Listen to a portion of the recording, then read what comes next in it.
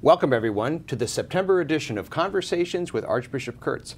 After our summer break, we're back starting our new series this fall, and we're back in our studio at the Maloney Center, where we've had other shows in the past, and we're going to go on the road again later this year, and you'll hear more about that later today. Archbishop Kurtz, welcome. Well, thank you. I hope you had a good summer. Good summer. It's good to be in September. Fall is here so fast. Yeah, exactly. We have a really fine show today. We have 3 segments, which is our tradition. We're going to start here talking about a special anniversary we just finished celebrating, Archbishop Kurtz's 10th anniversary as our Archbishop.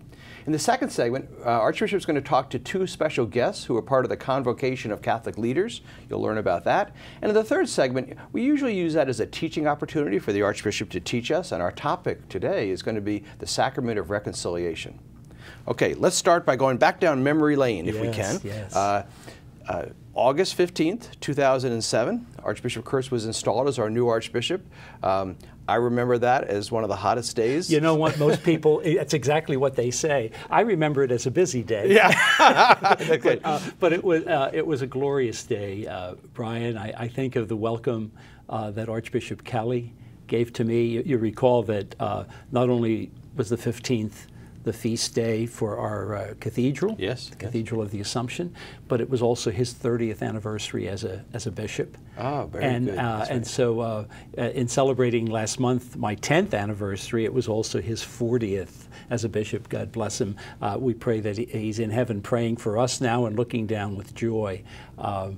Yeah, it was a great time. And you know what else was very interesting is no sooner was I installed as we celebrated our 200th anniversary as a diocese. 2008. And you had an awful lot to do with that, I know. I'm thinking of the Mass at Slugger Field, and then I'm thinking also the same year where we went to Bardstown, and we had the Mass in front of the Proto-Cathedral. And then, of course, when we welcomed, at that time it was Pope Benedict XVI, as in coming to the United States, both in Washington and in New York City. Yeah, we brought 400 or 500 people to Yankee Stadium. Yeah. It was a great way to begin.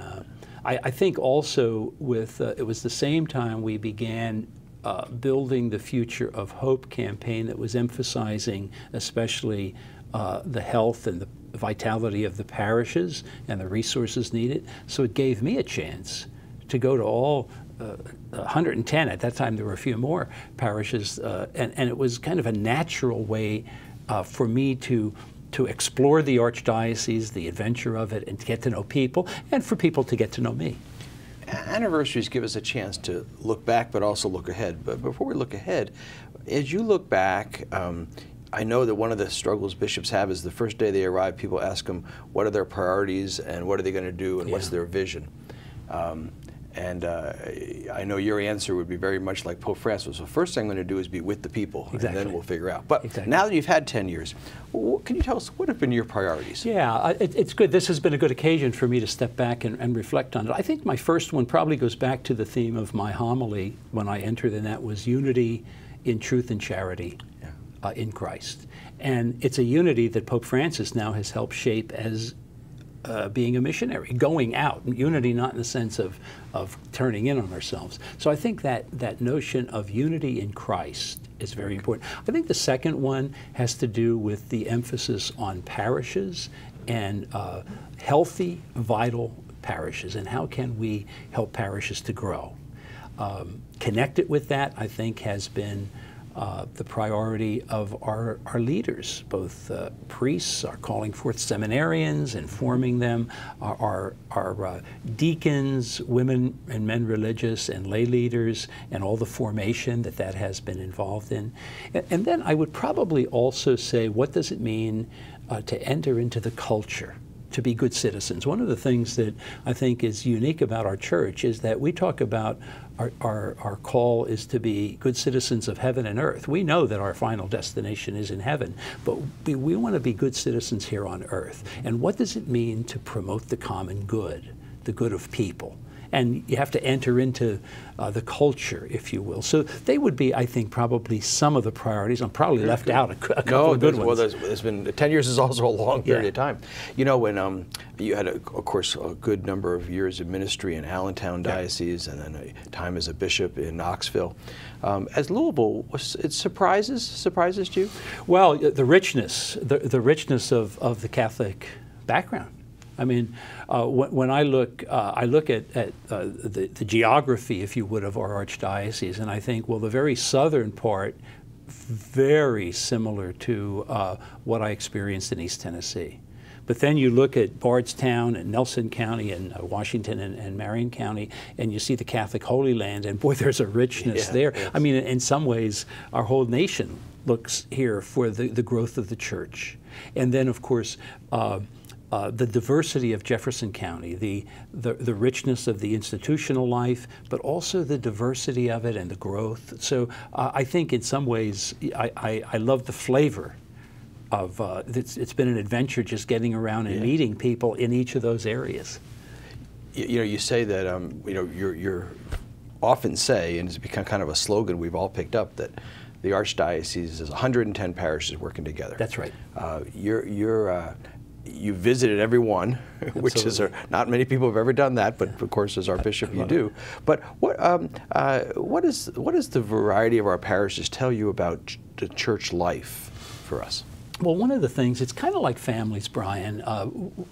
Every family has a certain commonality. I mean, a Catholic parish has certain predictable things. We're centered in the Eucharist, the sacramental life, the teachings, the preparation of our young people. There are many, the outreach to others. But there's also something very unique. Each parish has a history.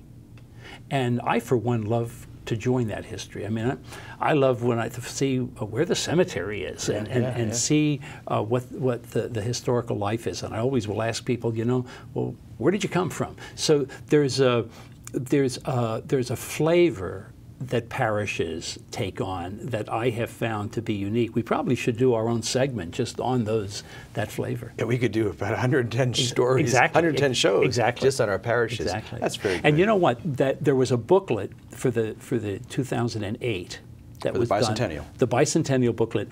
And when I would visit a parish, I would read that segment. So that was really my textbook for beginning life within the Archdiocese. Wow.